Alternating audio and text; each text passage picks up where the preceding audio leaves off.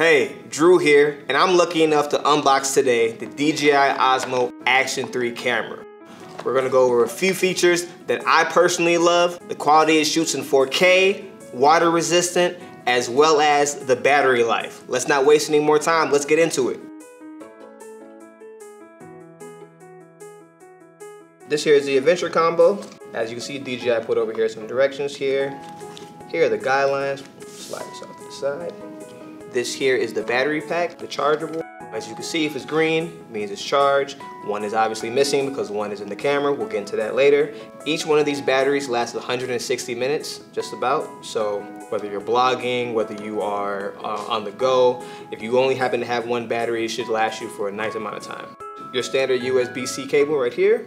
We'll put this aside. This right here is what we all came to see, the DJI Osmo Action 3 camera. This is the adhesive mount right here. This is where you can put the Osmo Action 3 camera on top of, so we'll put this aside. Here are our magnetic mounts. Can't wait to show you how these work. Here's a protective case that goes over the Osmo Action 3 camera. And it comes with 2 screws. If you're like me, you need 2 screws because one of these are gonna go missing, so here's this. Put this aside.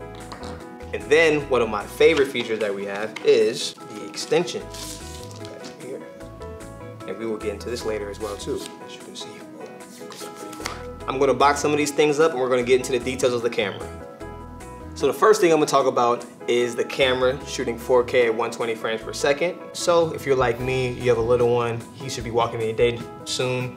If you want to get those smooth, slow-mo video clips, this will be the perfect camera for that. Or if you're going scuba diving and you want to get some slow-mo underwater B-roll footage, or if you're shooting a wedding and you wanted to attach this to a gimbal or something and get some slow-mo with that, you can do it as well too.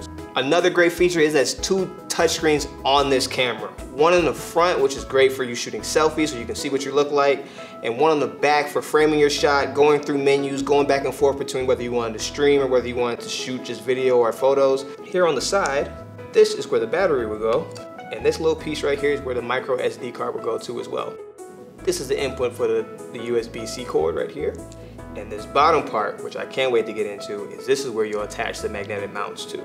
And we'll get into this right now. So you attach this to just like so, and it's on here.